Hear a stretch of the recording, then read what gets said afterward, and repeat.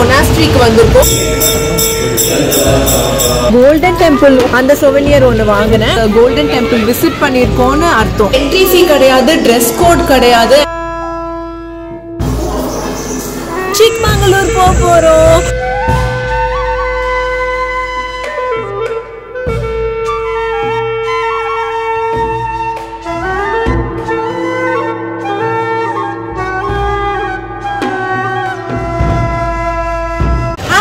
Day 2 in coorg la நம்ம ரொம்ப முக்கியமான Namdroling monastery க்கு வந்திருக்கோம். இத வந்து Golden Temple னு சொல்லுவாங்க.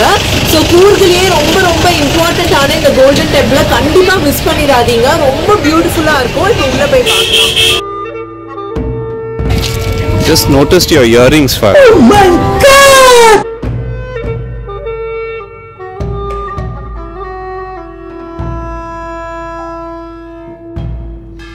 Buddhism எவ்வளோ ஒரு கைண்டான வே ஆஃப் லிவிங்னு உங்க எல்லாருக்கும் தெரியும்.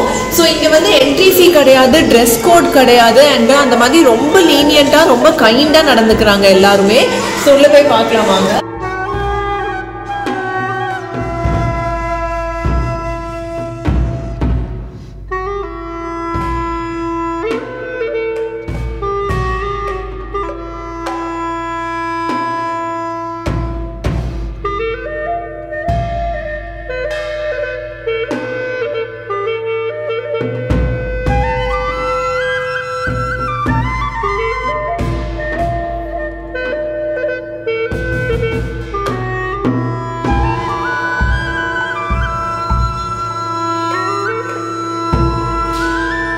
இந்த Namdroling monastery-யோட ஹைலைட்டே இங்க இருக்கிற இந்த 3 golden statues தான். இந்த golden statues இருக்கிறதுனால இந்த monastery-ய golden temple-னு கூப்பிடுறாங்க.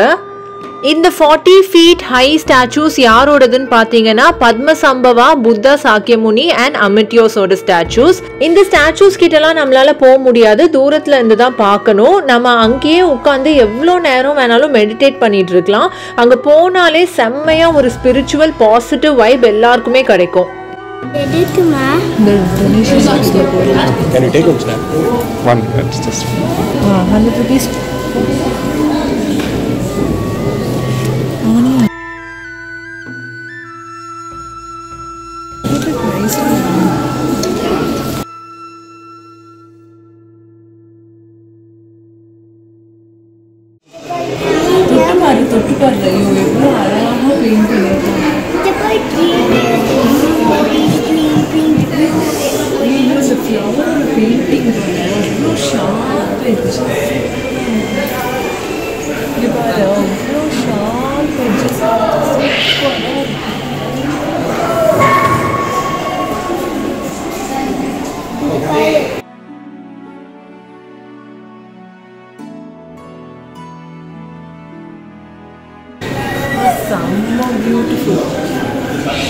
இந்த மொனாஸ்ட்ரிக்குள்ளேயே 2-3 பில்டிங்ஸ் இருக்கு. ஒவ்வொரு பில்டிங்கையும் ஒவ்வொரு பர்பஸ்க்கு யூஸ் பண்றாங்க.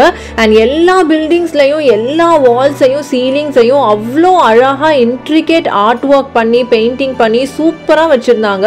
நம்ம கிட்ட போய் ஒரு வாலையும் பார்க்கும்போது அவ்வளோ பியூட்டிஃபுல்லா ஒரு சின்ன பெயிண்டிங்லையும் ஒவ்வொரு ஸ்டோரி நமக்கு தெரியும். ஸோ அந்த பெயிண்டிங்கை நம்ம அழகா ஃபாலோ பண்ணோம்னா அந்த ஃபுல் ஸ்டோரியையும் நம்ம வந்து புரிஞ்சுக்கலாம். எஸ்பெஷலி புத்தாவோட சைல்ட்ஹுட்ல இருந்து என்டையர் லைஃபை டெபிக் பண்ற மாதிரி பெயிண்டிங்ஸ்லாம் அங்க இருந்துச்சு.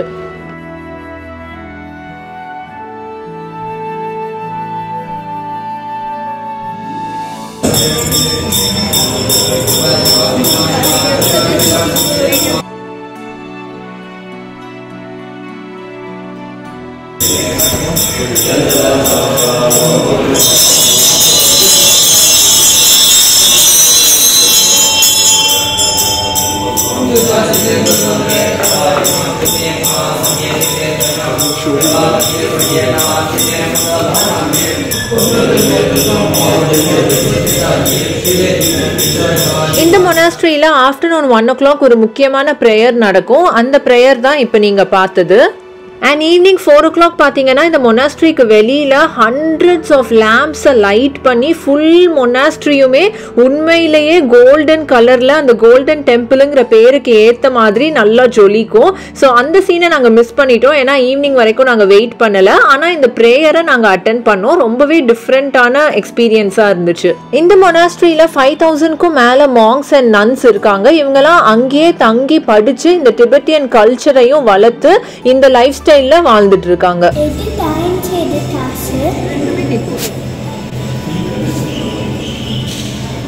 நல்லா உள்ள தள்ளி போடு.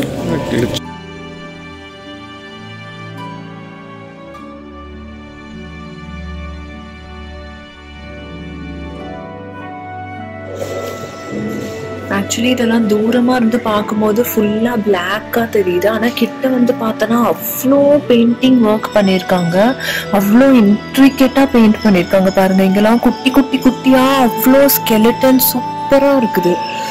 அதே மாதிரி இங்கெல்லாம் ஒரு பெயிண்டிங், இது ஒரு ஹார்ஸில் டிராகனா, ஆனா தூரமா இருந்து பார்த்தனா ஒண்ணுமே இல்லாத மாதிரி இருக்கு.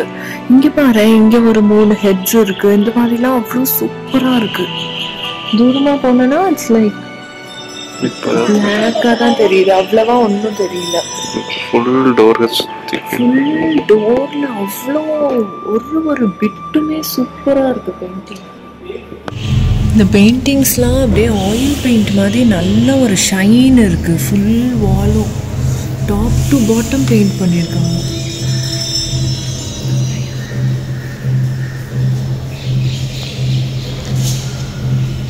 Each painting has a story to tell.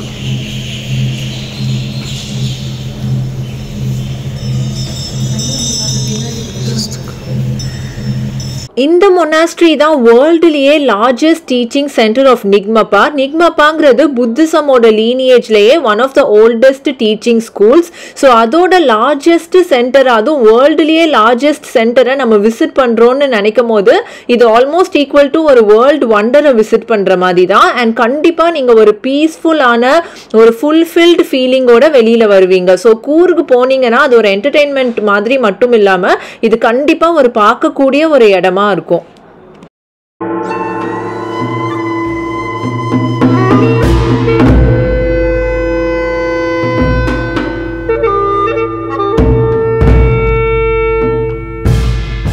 Golden டெம்பிளில் souvenirs வாங்குறதுக்கு இங்கே நிறைய ஷாப்ஸ் இருக்குது. அதில் நான் இந்த கோல்டன் டெம்பிள் உள்ளே பார்த்தீங்கன்னா மெயினாக இந்த 3 ஸ்டாச்சூஸ் தான் இருக்கும். ரொம்ப அழகாக இருக்கும். அந்த சொவினியர் ஒன்று வாங்கினேன். அண்ட் நம்ம காரில் பின்னாடி டைப் பண்ணுறதுக்கு இது ஒன்று வாங்கினோம். ஸோ இதை டைப் பண்ணியிருந்தாலே நம்ம வந்து அந்த நார்த் ஈஸ்ட் சைடு இல்லைனா அந்த கோல்டன் டெம்பிள் விசிட் பண்ணியிருக்கோன்னு அர்த்தம். ஸோ காரில் இதை டைப் பண்ணுறதுக்கு இது வாங்கினோம். அண்ட் இங்கே வந்து டிபெட்டியன் ரெஸ்டாரண்ட் கூட இருக்குது. ஸோ அங்கே போனீங்கன்னா உங்களுக்கு இந்த மாதிரி டிபெட்டியன் ஃபுட்டு, அவங்களோட ட்ரெடிஷ்னல் ஃபுட் அதெல்லாம் கிடைக்கும். அதை சாப்பிட்றதுக்கு எங்களுக்கு இப்போ டைம் இல்லை. நாங்கள் எலிஃபென்ட் கேம்ப் போயிட்டுருக்கோம். ஸோ நெக்ஸ்ட் டைம் பார்த்துக்கலாம். இப்போ நம்ம அடுத்த டெஸ்டினேஷன் எலிஃபென்ட் கேம்ப் போகலாம். இந்த ஃப்ரிட்ஜ் மேக்னெட் கிடச்சதுல எனக்கு ரொம்ப ஹாப்பி. இதுதான் டுபாரே எலிஃபென்ட் கேம்ப் ஏரியா. இங்கே ஒரு காலத்தில் elephant rights, elephant feeding, elephant பாத்திங்னு நம்ம எலிஃபென்ட்டோட ரொம்ப க்ளோஸ் ப்ராக்சிமிட்டியில் பழகுற மாதிரியான சில விஷயங்கள்லாம் பப்ளிக் டூரிஸ்ட்ஸுக்கு வச்சுருந்தாங்க. ஆனால் இந்த கொரோனா நேரத்தில் இங்கே பப்ளிக் கேதரிங் இருக்கக்கூடாதுன்னு சொல்லிட்டு அந்த எலிஃபென்ட் கேம்பெல்லாம் ஷட் டவுன் பண்ணிட்டாங்க. ஸோ அதை இன்னும் அவங்க ஓப்பனே பண்ணலை. நாங்கள் போன நேரம் வந்து இந்த வாட்டர் ஃப்ளோனால அந்த பாறைகள்லாம் ரொம்ப வழுக்கிற மாதிரி இருந்துச்சு. நிறைய பேருக்கு கீழே விழுந்து அடிபட்டுருச்சு. ஸோ நாங்கள் வச்சுட்டு ரிஸ்க் எடுக்க வேணாமேன்னு சொல்லிட்டு இந்த லேக்கை கிராஸ் பண்ணி அந்த பக்கம் போல. இந்த டுபாரே எலிஃபென்ட் கேம்பை வந்து ஈவினிங் 5 o'clockலாம் க்ளோஸ் பண்ணிடுவாங்க. ஸோ நமக்கு டைம் கன்ஸ்ட்ரெயின்ட் ரொம்ப கஷ்டமாக இருக்கும். உங்களால் போக முடிஞ்சதுன்னா நீங்கள் ஏர்லி மார்னிங்கே போகலாம். ஆனால் இது எப்போ திறந்துருக்கோம், எப்போ மூடி இருக்கும், எப்போ எலிஃபென்ட்ஸ் அவைலபிளாக இருக்கும்னு ஒரு கிளியர் கட் பிக்சரே இல்லை. அங்கே போனால் தான் தெரிஞ்சுது. ஸோ இது அவ்வளோ ஒர்த் இல்லைன்னு சொல்லிட்டு நாங்கள் அடுத்த டெஸ்டினேஷன் ராஜா சீட்டுக்கு போயிட்டோம்.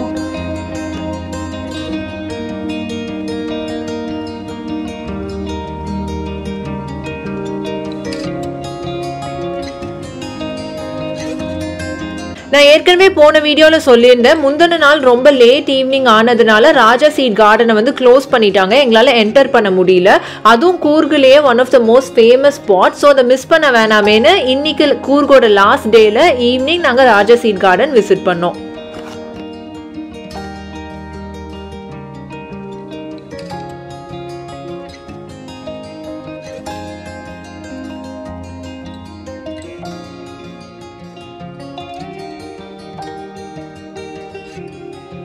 இந்த ராஜா சீட் கார்டனோட மெயின் அட்ராக்ஷன் என்னன்னு பார்த்தீங்கன்னா வியூ பாயிண்ட். ஸோ நல்ல அழகான வியூ பாயிண்ட்ஸ்லாம் இருக்கும், கிளவுட்ஸ் எல்லாம் கேதர் பண்ணி நிற்கிற மாதிரி. ஸோ அந்த வியூ பாயிண்ட்ஸில் இந்த கார்டனுக்கு நடுவுலேருந்து நம்ம ஃபோட்டோஸ் எடுத்துக்கலாம். அதை தவிர்த்து இன்னொரு ஒரு முக்கியமானது என்னன்னு பார்த்தீங்கன்னா இந்த musical light and water fountain show. Evening 6:30க்குலாம் வந்து எல்லாரும் இந்த வாட்டர் ஃபவுண்டன் கிட்ட கேதர் பண்ணி வெயிட் பண்ணிக்கிட்டே இருப்பாங்க. ஏன்னா எல்லா டூரிஸ்ட்டுமே இதை மிஸ் பண்ணக்கூடாதுன்னு நினைப்பாங்க. இந்த வாட்டர் ஃபவுண்டன் ஷோ தான் வந்து இந்த ராஜா சீட் கார்டனோட லாஸ்ட் செக்மெண்ட். இது வந்து ½ an hourக்கு நடக்கும். ½ an hourல இந்த light and musical water fountain முடிஞ்சதுக்கு அப்புறமா எல்லாரையும் வெளியில அனுப்பி இந்த ராஜா seat view point and கார்டன்ஸை close பண்ணிடுவாங்க.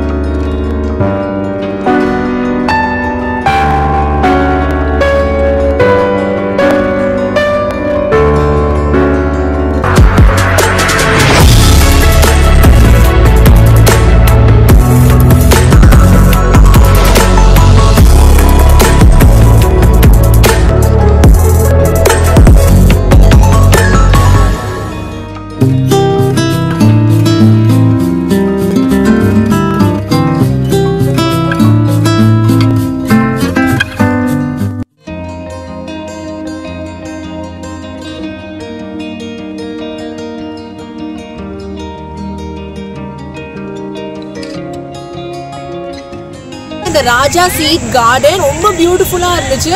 And musical and light water fountain ஷோவும் இருந்துச்சு. ஸோ ரொம்ப என்ஜாயபிளாக இருந்துச்சு. என்ட்ரி ஃபீ வந்து 20 rupees தான். அண்ட் சைல்டுக்கு வந்து டிக்கெட் கிடையாது. ஸோ அது ஒரு அட்வான்டேஜ். அண்ட் இந்த பிளேஸ் பார்த்தீங்கன்னா 7:15 கிட்ட க்ளோஸ் பண்ணிடுவாங்க. ஸோ அதுக்குள்ளே நீங்கள் இங்கே வரணும். நாங்கள் டுபாரே எலிஃபென்ட் கேம்புக்கு போனோம். ஆனால் அங்கே எங்களால் உள்ளே போக முடியல. 5 o'clockலாம் க்ளோஸ் பண்ணிட்டாங்க. ஸோ நாளைக்கு போக ட்ரை பண்ணுவோம். டுபாரே எலிஃபென்ட் கேம்ப் வந்து morning 9 to 11 and evening 4:30 to 5:30 தான். ரொம்ப ஸ்ட்ரிக்டாக டைமிங்ஸ் மெயின்டைன் பண்ணுறாங்க. ஸோ அங்கே போகிறதா இருந்தால் கரெக்டான டைமிங்க்கு போயிருங்க. ஒரு ½ an hour முன்னாடியே போயிருங்க. கூர்க் ஹாலிடேவோட லாஸ்ட்டுக்கு வந்தாச்சு. ஸோ டே எண்டிங்ல இன்னைக்கு திருப்பி நாங்கள் மடிக்கேரி ஸ்பைசஸ் ஷாப்புக்கு வந்திருக்கோம். ஏன்னா நேற்று நான் நிறைய ஷாப் பண்ணி அந்த ஃபோட்டோஸ்லாம் ஃபேமிலிக்கு அனுப்பினேன். அவங்களுக்கு ரொம்ப பிடிச்சிருந்துச்சு. ஸோ இன்னும் கொஞ்சம் வாங்குறதுக்காக திருப்பி இங்கே வந்திருக்கோம். ஸோ போய் இன்னும் கொஞ்சம் ப்ராடக்ட்ஸ்லாம் அள்ளிட்டு வந்துடலாம். கூர்கை பொறுத்த வரைக்கும் பன்றி கறி தான் அங்கே ரொம்ப famous. So most of the ரெஸ்டாரண்ட்ஸில் வந்து போர்க் சர்வ் பண்ணுறதுனால நான் வெளியில் ரெஸ்டாரண்ட் எங்கேயும் சாப்பிட்றத ப்ரிஃபர் பண்ணலை. ஸோ எங்கள் ரிசார்ட்லேயே சொல்லி ஹோம் குக்ட் நான்வெஜ் மீல் நாங்கள் ஆர்டர் பண்ணியிருந்தோம். Per head 300 rupees and ரயுக்கு complimentary. And ரயுக்காக ஸ்பெஷலாக கர்ட் கூட கொடுத்துருந்தாங்க. அண்ட் ஃபுட் டேஸ்ட் வந்து ரொம்பவே நல்லா இருந்துச்சு.